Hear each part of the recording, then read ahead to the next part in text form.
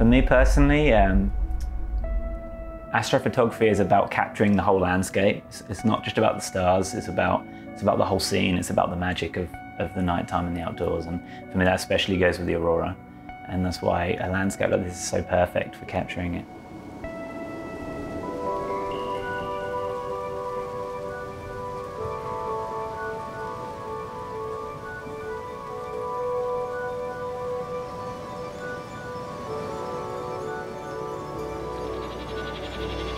So today I'm in Senja in northern Norway, and I'm out here to capture the northern lights on the new Google Pixel phone.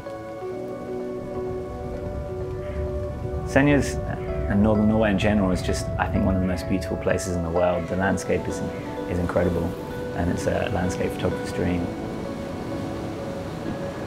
On this trip I've been out scouting, as I always do, with landscape photography, to find great locations to come back to when it's dark and the northern lights come out, and I found a great beach in the Skarland. It's a rocky beach with lots of pools, so it's great for reflecting the night sky. Night photography is about patience.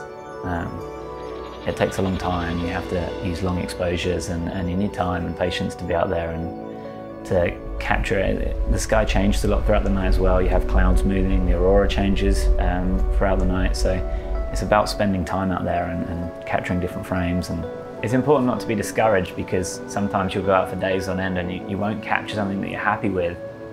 I think it makes it all the more rewarding when you do eventually get that shot in the bag, because it's completely outside your control what the weather's like.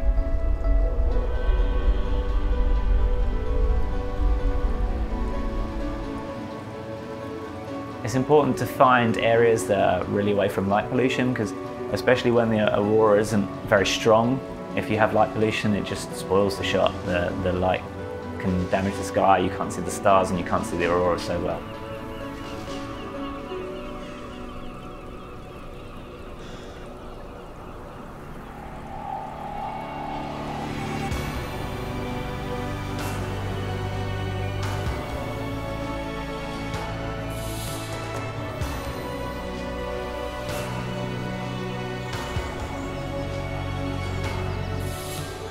If I'm out and I'm trying to find out if the aurora's out, I'll generally be in and out of the house or the car, checking the skies.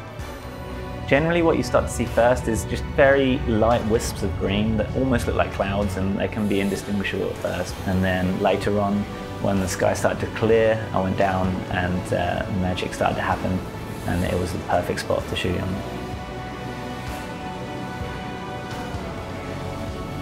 I'm honestly blown away with the Pixel 4 and its capabilities at night. I honestly didn't think that a phone would be capable of doing this kind of photography this soon.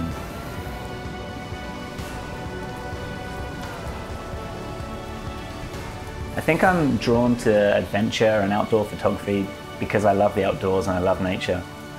I love spending time out there and hiking and exploring, and I think coming to a spot like northern Norway is perfect, where you can be well away from everyone, out in the middle of nowhere.